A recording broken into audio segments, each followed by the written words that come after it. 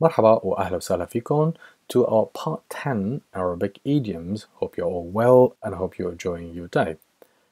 Let's start with our first idiom and حامض يا عنب.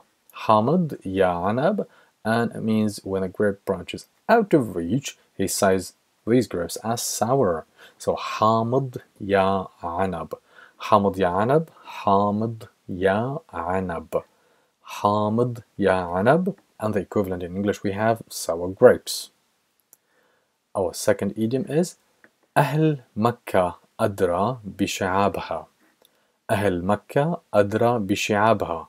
And it means the people of Mecca know their own streets best. And in English we have the idiom or the equivalent to know somewhere like the back of your hand. And the Arabic is أهل مكة أدرى بشعابها. أهل مكة أدرى بشعابها. Our third and final idiom for this whole set, and it is أعطي الخباز خبزه ولو أكل نصفه. أعطي الخباز خبزه ولو أكل نصفه.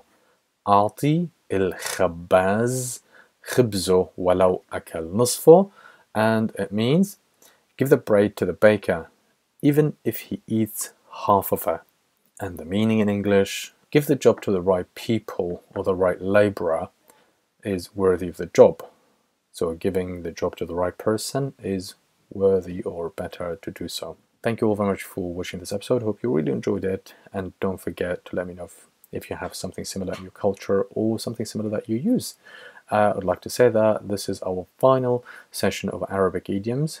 But let me know if you want more. Just let me know and I will make more of these idiom episodes. Till next time, stay safe and ma salama.